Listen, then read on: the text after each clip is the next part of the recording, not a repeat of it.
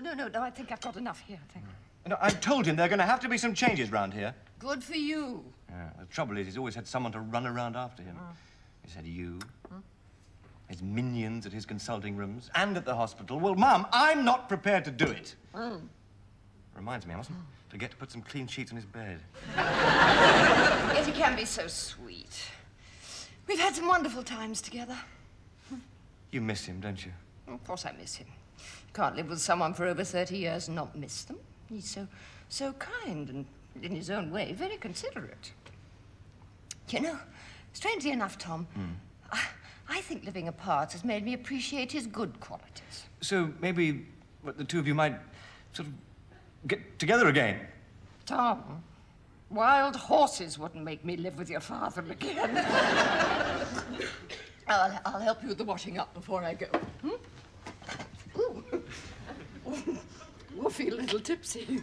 You're right.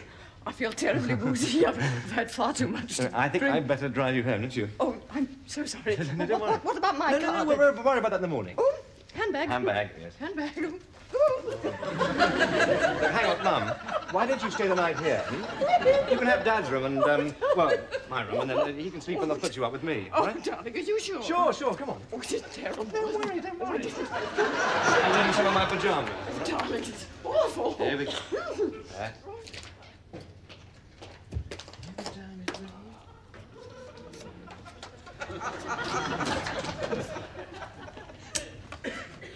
Sorry, Mum. The bulb's gone. Look, I'll lend you my bedside lamp. Oh, darling, don't worry.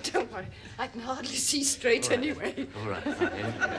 Oh, darling, don't forget to tell your father I'm here. I don't want him to get the wrong idea. I promise you I will leave him a note. No, yes, darling. Darling, you know, when you're going through a divorce, a lot of men think that you're easy pickings. Know what I mean? Yeah.